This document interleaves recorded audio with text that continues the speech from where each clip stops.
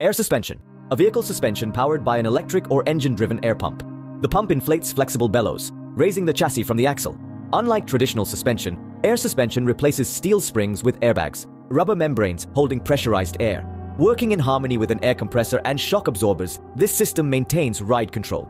Picture a truck with air suspension. You can adjust the ride height for off-road, daily, and high-speed driving.